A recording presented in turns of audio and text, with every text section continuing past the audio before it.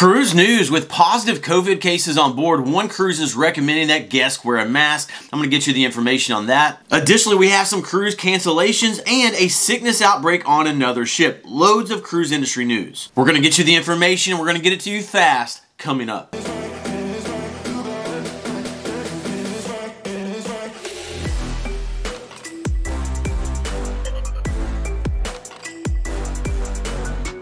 Welcome to the Travel Scouts. My name is Jason and we are your cruise information channel. We get you the cruise news and information you're looking for quickly without wasting your time. So if you love cruising, consider subscribing. Okay, we've got 10 top cruise news headlines. Let's go ahead and kick it off with number 1. Yesterday, Cunard canceled their transatlantic cruise on the Queen Mary 2 at the last minute. The ship was set to depart England for a one-way 7-night cruise to New York yesterday, but just hours before the scheduled departure, guests received a text and email saying the sailing was canceled. This was due to a technical issue with the ship.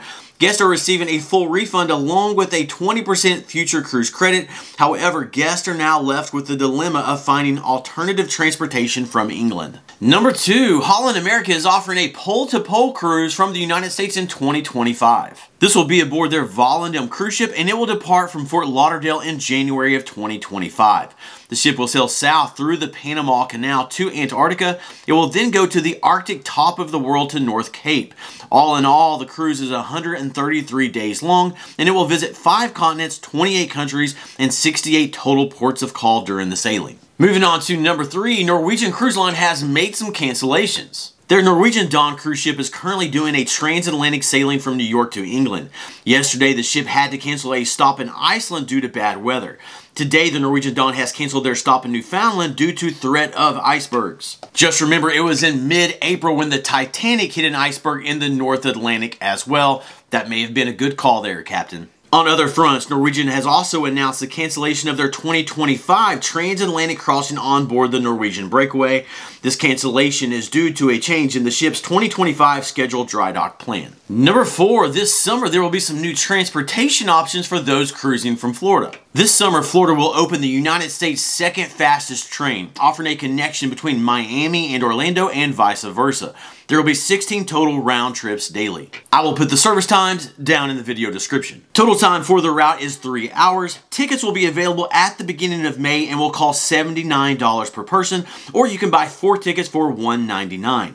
The train will also make stops in West Palm Beach, Boca Raton, Fort Lauderdale, and Aventura. Number 5, this weekend the MSC Meraviglia began its year-round sailings from Brooklyn, New York, and this is a big deal for a few reasons. First, historically, the major cruise lines have not had a year-round presence in New York, and MSC is changing that.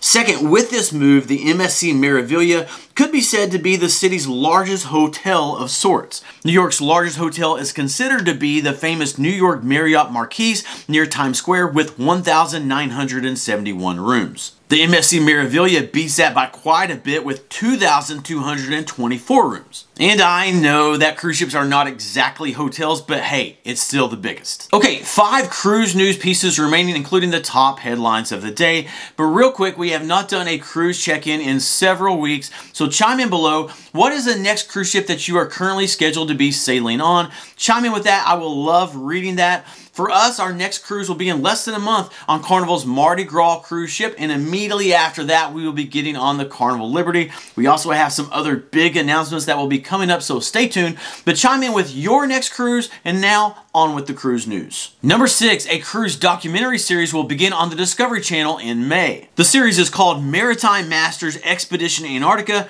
and it will follow life on board the ultra-luxury Scenic Eclipse cruise ship on its sailings to Antarctica. The series aims to give an insider's view of all areas of the ship, its staff, cuisine, amenities, and more. And number 7, a quick update on the Carnival Cruise passengers with last week's viral video showing them catching a fish from their stateroom balcony. Carnival Cruise Line has announced that the couple in the video has been banned for life from Carnival Cruises. And I think most of us probably saw that coming. And then some big news from the weekend. Number 8, a family is suing Celebrity Cruises for $1 million for letting their family member's corpse decompose in a drink cooler for 6 days. The 78-year-old man died from a cardiac event on board the Celebrity Equinox cruise ship last August. The family said they were told the body would be stored in an onboard morgue. However, reportedly unknown to them, the morgue was not working and the body was stored in a body bag in a beverage cooler. Because the body was not stored at the right temperature, the body expanded with gas and the skin turned green. The family was unable to have an open casket funeral or wake, and they are suing the cruise line. Next, number 9, there is a sickness outbreak on board the Grand Princess cruise ship. The CDC is reporting this event as a sickness outbreak.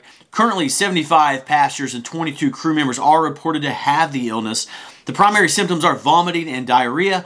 The cruise ship has increased cleaning and disinfection procedures in accordance with the ship's outbreak prevention and response plan. And number 10, due to recent positive COVID-19 cases, Princess Cruises is recommending that their guests return to wearing a mask on board one of their ships. This took place on board the Coral Princess cruise ship. The cruise line did not state how many positive cases there were, but did note that all cases had either no symptoms or mild symptoms. The cruise line is not requiring masks, but they are recommending them to be worn indoors anytime guests are outside of their staterooms unless they are eating or drinking. Okay, subscribe and turn the notification bell on to stay up to date with the latest cruise news and information.